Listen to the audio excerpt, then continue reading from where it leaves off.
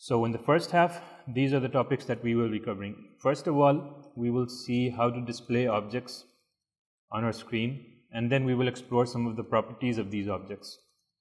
Then we will move to the transition library in Corona. The transition library teaches us how to move things around on our screen. Once we have done that, we will move towards topic 3, which will be interactivity and event detection, how to interact with the objects on our screen, and how do we detect different events going on. The fourth topic is about physics. As you may already know, every game uses certain physics concepts like velocity, movement, distance, displacement, collisions. So in this topic, we will be studying how to use physics in our games. After that, there's a short topic on different mathematical functions. At different times, we cover different patterns of movement.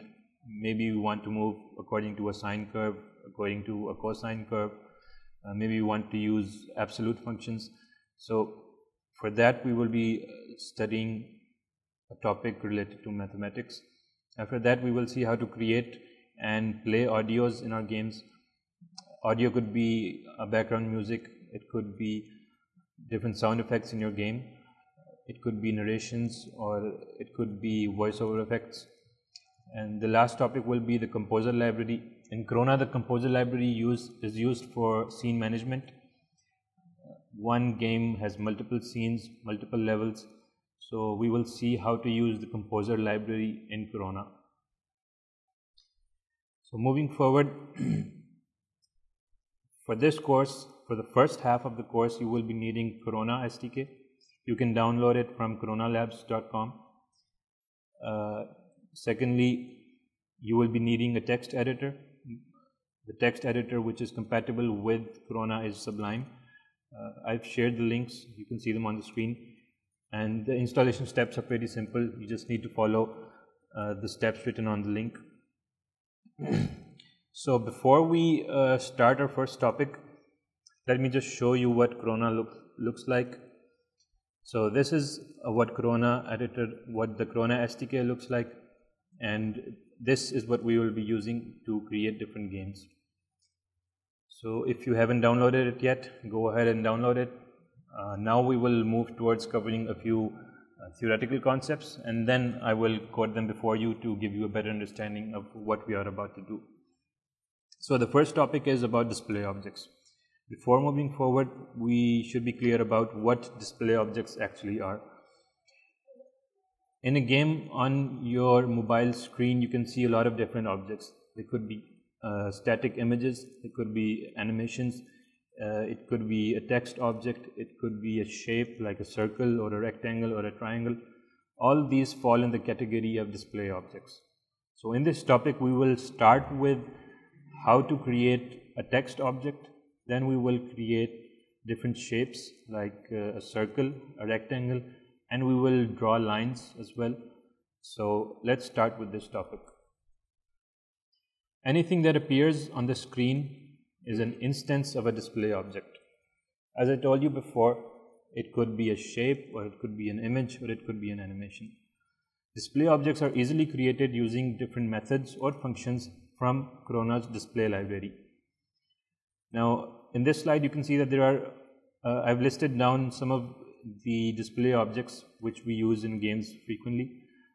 First, we have a text object, and against it I have written the method which is used to display it on the screen.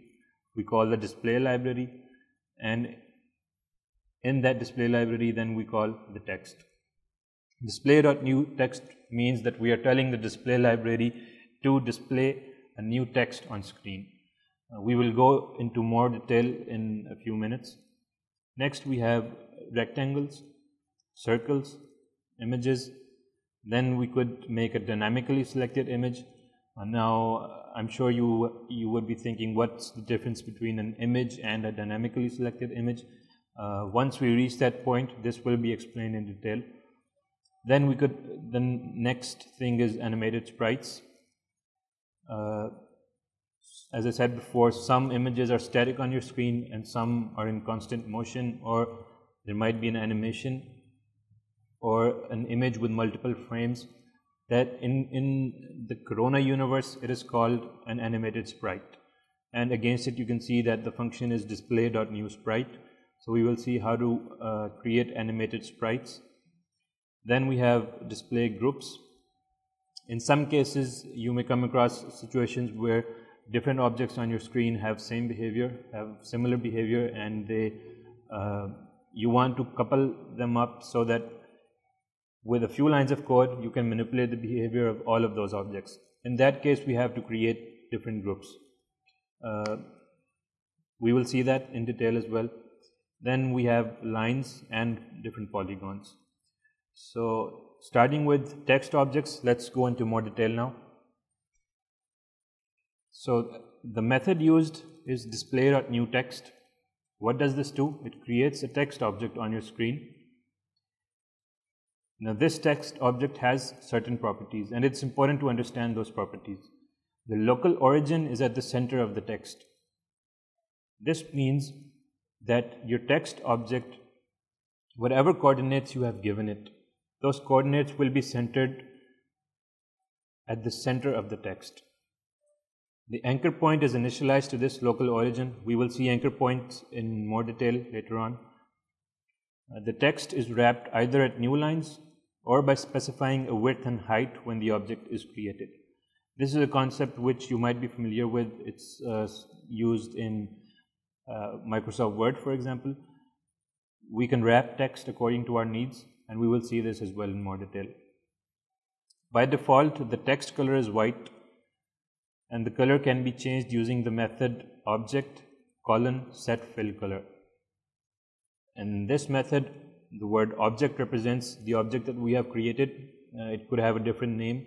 It's a variable name, and we can give it any name that we wish. Another thing that might need explaining is the brackets that contain 1, 1, and 1. You must be familiar with the RGB color schemes. Corona uses that same color scheme. Within these brackets you can pass a value from 0 to 1, or if you are using hexadecimal numbers, then it could be from 0 to 255.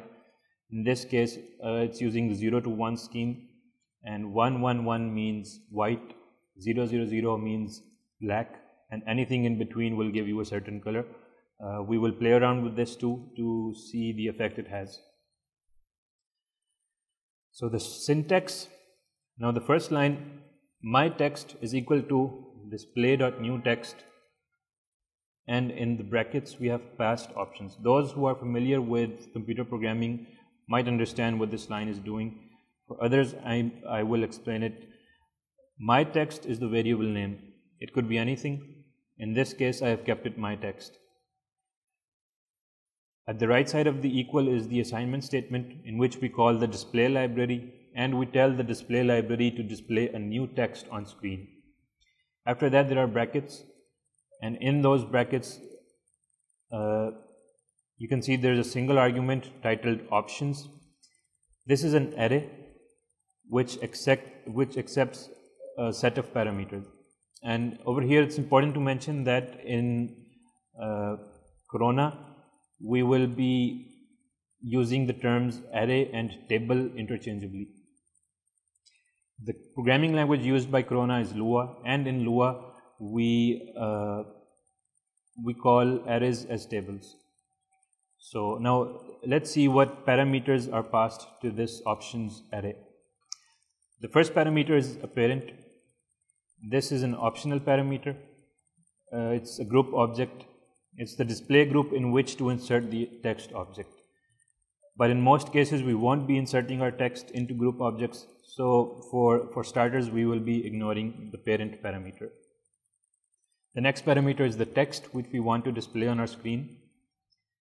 It's a string, and it could be anything, and it is written within inverted commas.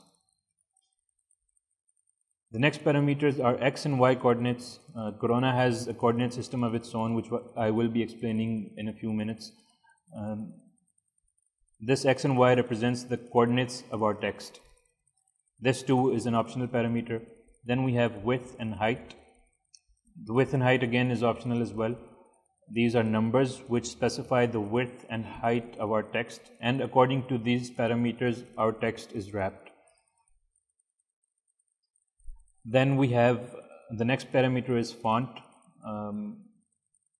We will be using the native.system font.